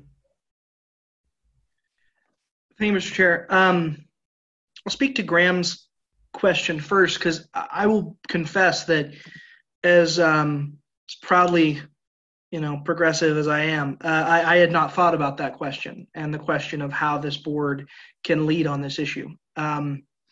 But it's a good one, and it's one that I do think we need to consider. And, when we think about our role in the community as a board, our role is to support the agencies that are on the ground, in many cases supporting people of color, supporting organizations that do the work that is needed to support those communities. And ultimately, it's our job to advise council. We're an advisory board. I think us leading on this issue makes sense to me. I'm with the chair in that I don't necessarily know exactly what that looks like, but your idea is an interesting one that I'm certainly willing to entertain. And I don't know what that looks like. I don't know if it's a letter, if it's a this or that. And I also understand that from the city's perspective, that would be not, I don't know how city manager, staff, or anyone would view it. But I also don't think that's necessarily the worst thing, is to challenge folks a little bit, and to challenge council and others to think about how nonprofits, how social services, how those communities and those agencies play a different role in a world where maybe we are a little less focused on the work that our police do. And let me say that Longmont does just since we're recording and on record, Longmont's police department is not the Minneapolis Police Department. We do things that work. That agency is recognized widely as one that has use of force continuums, does a lot of the right things. But it's a good question. And if we are going to ask for more dollars, if we're gonna be in this kind of world where we recognize the situations we're facing, I absolutely think this board is well within their right to say, look, we have an obligation to support these communities, and the only way that we can be sure to do that is with additional funding. And if you're going to cut it from somewhere, yeah, and I'm with you. So I'm willing to have that conversation, certainly, and I appreciate you raising it. Yeah, I'll leave it at that. Thank you, Jake. Caitlin? Yeah, I wanted to start by saying thanks for bringing this up and not leaving it as something that we're quiet about. As a parent and of children of color in this community, and I am not a person of color. I'm not Black, but my family is. It's important to hear people acknowledge the pain that is facing so many people in our communities and across the nation. I do think that one of the things that comes to mind for me is we aren't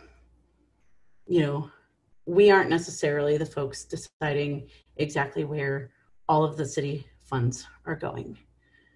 We aren't responding directly to demands from activists around defunding the police, but we are in a position to provide the scaffolding and to provide supports for the type of world that I think many of us want to see, where there's a reduction in police violence. There is support for the most vulnerable in our communities. And that's along multiple axes, gender, race, income. And I think that the community services that we support through the funding are really vital to that, to providing many of the sort of things that I think we have a vision of. You know, if folks are envisioning a world with a reduction in police forces and making sure that police aren't serving as social workers, that they aren't serving as mental health professionals, that they aren't serving in these things where they're not effective, the agencies that we support are the ones that are doing that on the groundwork and listening to the community members that are most affected by that. And the more that we can support those organizations and the people that are doing that, I think the better. And I really think that, you know, thinking about how our organizations are serving different populations in our community is really a huge piece of that. Are they doing, you know, what are ways we can look at, are they doing it equitably? What do their boards look like? We've already talked about this, and how can we use, you know, our recommendations and our application processes and all of those things to really further encourage building those support systems in our community that are really vital and necessary. So thank you for not leaving something unsaid about that, because I think it's really important. Thank you, Caitlin. Let's go Polly, and then I think Jake wanted to add another comment. Polly?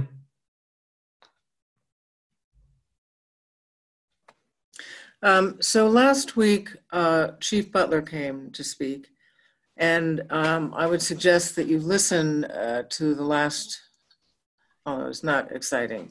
Listen to the last City Council meeting. And this is a very strange time because, you know, he was going to be gone at the end of May, and now he's agreed to stay till the 1st of July. But we are going to be hiring a new chief of public safety. The problems that this country has with racial and gender and religious discrimination are from the beginning of this country, 1619, and they're not going to go away. But this is an incredible opportunity for people, particularly white people, to educate themselves, because we learn nothing in school about the reality of the history of Black people in this country. We learn nothing about Native American people in this country. We learn almost nothing about Latino culture. We learn nothing about religious discrimination. My relatives came here because they got tired of being hung for being the wrong denomination. So, but all that being said, we need to be clear about what is the question we're dealing with, that we want to deal with immediately. Do we want to deal with police violence and bad police departments, or do we want to try to take on racism as a whole? Because we need to change everything in this country. But Longmont is not going to be able to do that, but we can concentrate on being sure that the police are accountable, that they have a protocol. And I'm going to ask Chief Butler to tell us what the policy is that the city has for use of force and for numerous other things. He talked about some of that last week. What our police department does, so here's to me what's happened. Since 1971, Richard Nixon got us out of actually the United States government building housing and turn it over to developers building it. This is the early part of public-private partnerships, and we can see how well this has gone. Now we have one of those developers running the country. Then under Ronald Reagan, he cut the education budget enormously. He cut the housing budget by 75%. He eliminated the funding of mental health centers, which were supposed to be reduced in size and become neighborhoods, but he just eliminated them, period. So ever since then, we've had an enormous amount of homelessness and people who are mentally ill who are out on the streets. the police are the first people who usually run into them.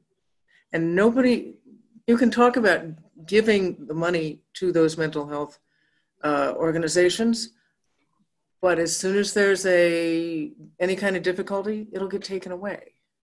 It will. So the police, because they're the first in line, our police have somebody when they know that something involves a mental health issue, they have a ride-along person who is a specialist in mental health, because police have some training in that, or our police do, but they don't have the expertise that's needed if you have to make a quick decision with somebody who's having a mental health issue, and that can be really dangerous for everybody. So they have a ride-along mental health person. They deal with the Recovery Cafe. They started the Angel Initiative to help people get off of drugs.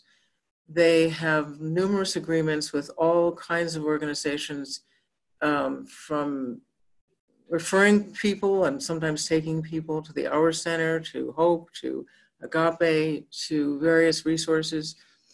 So our police are not exactly the problem, but I would like to hear from actual members of this community who don't have my experience. That's what I would love to have, an open forum. We've done that with guns, with homelessness, but this is not going to happen right now.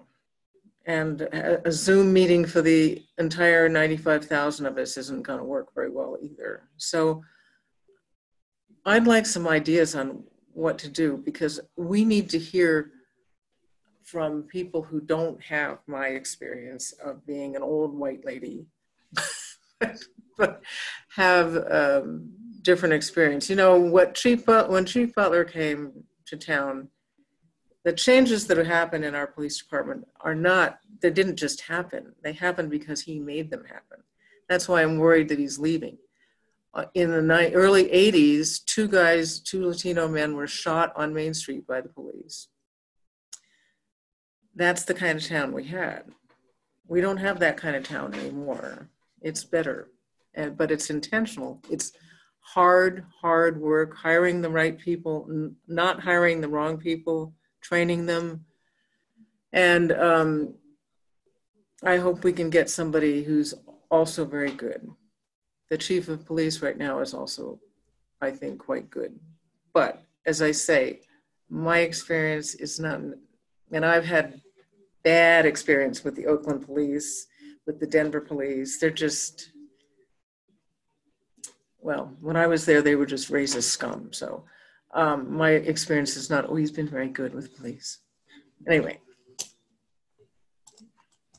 Thank you, Councilmember Christensen. Jake, did you still want to make a comment? Just quickly, I think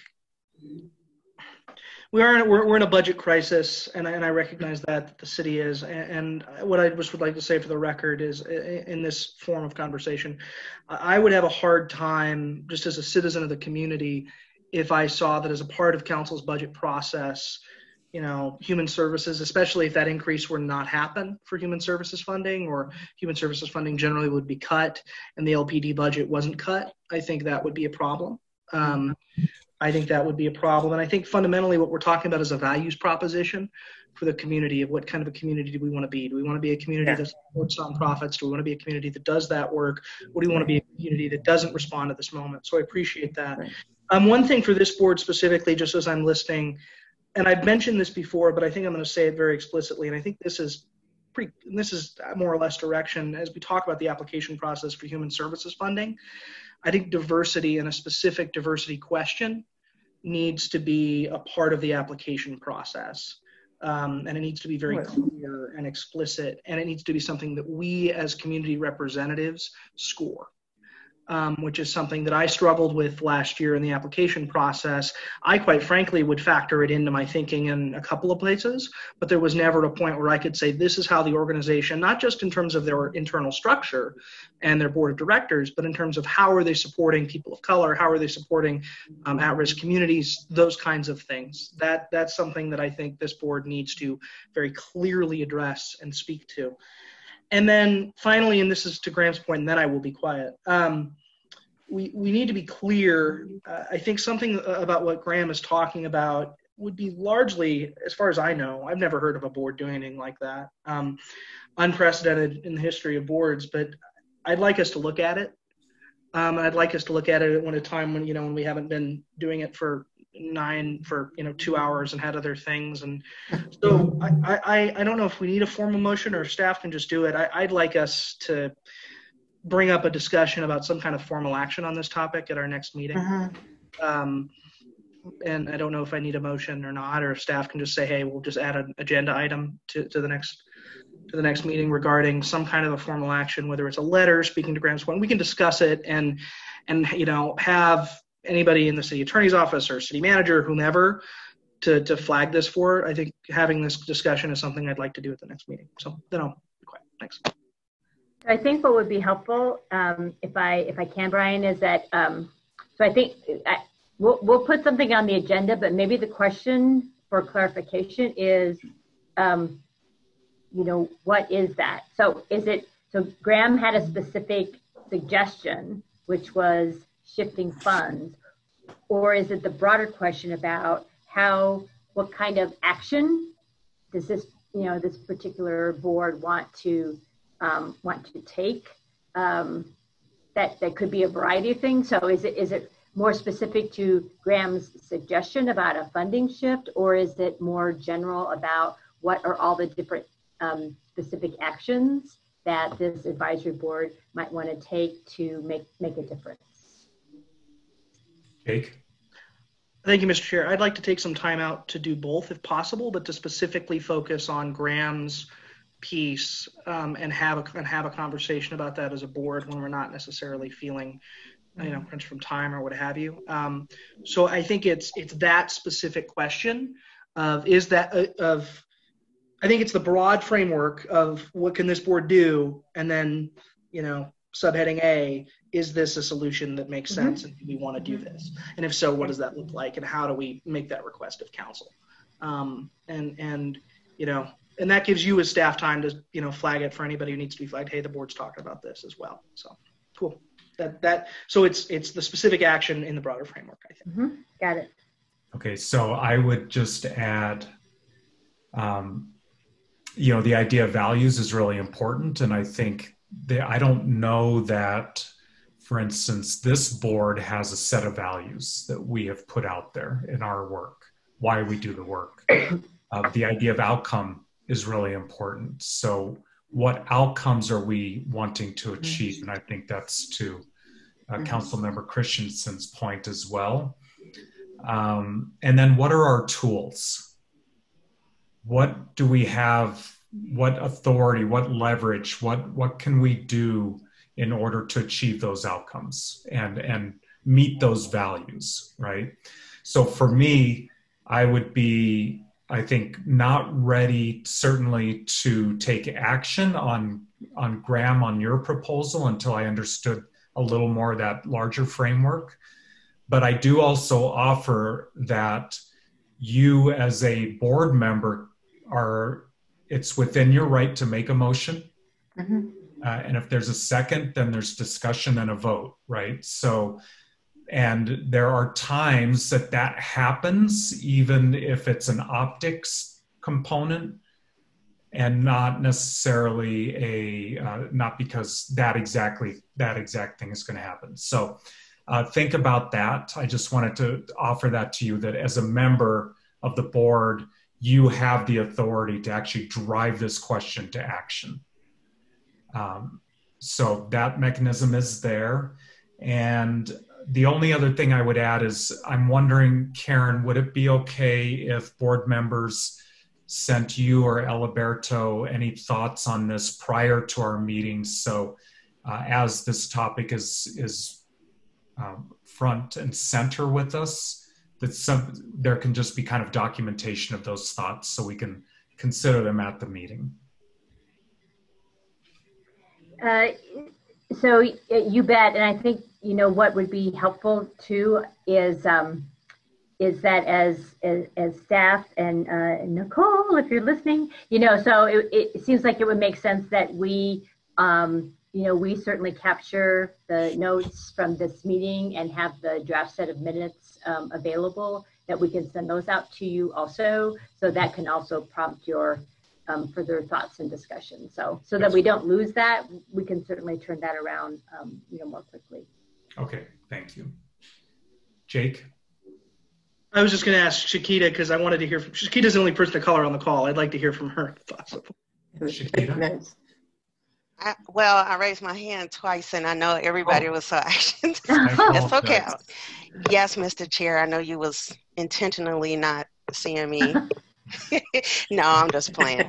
I just want to say, truly, I appreciate everything that Graham has said tonight. Regarding the application process, bringing up about the police, everything, the funding and everything, I really appreciate that. And also, Mr. Chair, everything that, we have this kindred spirit, so I knew you was going to bring something up today. And I just want to say I appreciate that. And also, Polly, when you said that racism it can't be eliminated by just one piece of a community. We all have to work towards it. And so everything else you guys already mentioned that I wanted to actually ask is like, what can we do? What kind of power this board has, right? And so I never even thought about having power to change it. And hey, it's 2020. A lot of things we are doing, a lot of things we never thought that we will be doing, walking around with masks on our face every day. Who would have thought that, right? So there's things that at least we can try and attempt. So I appreciate having that on the agenda. And the things that we decide on, I just want all of us to think about this. Whatever we decide on will help us to get more people of color on the board, on these different boards all across Boulder County. So, that's why I brought that up last meeting. It may have kind of been out of context, but there's a problem why we can't retain people of color here. There is a problem. And so why is there a problem? And a lot of it is because of the racism issues, being stereotype, prejudice, and all the biases and microaggressions and all of that. And I think once this community work towards that and understanding what that looks like and what that means, then we can move forward as a unit of a community. And then people would love to be on different boards and know that they can sit down and their voices are heard, and people will accept their different perspectives, right? And we don't have that. It's unfortunate that it's not across the board of Boulder County. I mean, I'm grateful I'm on this board, and I'm grateful for all of you. And so I just want to say, I just really wanted to say thank you, Graham. Tonight, you just really touched me. And then, Mr. Chair, thank you. I already knew you were going to take the lead, and because we have that kindred spirit. And so I just appreciate you all. And I hope that we get to make a difference in 2020. And I hope that, Longmont will take the lead and, make a difference to where people want to be on boards, where people want to make a difference, because you don't want to sit there and say the same thing. Well, my voice they're not going to listen to me. And it happens. I'm telling you, I'm a witness. It happens. So I just wanted to say thank you.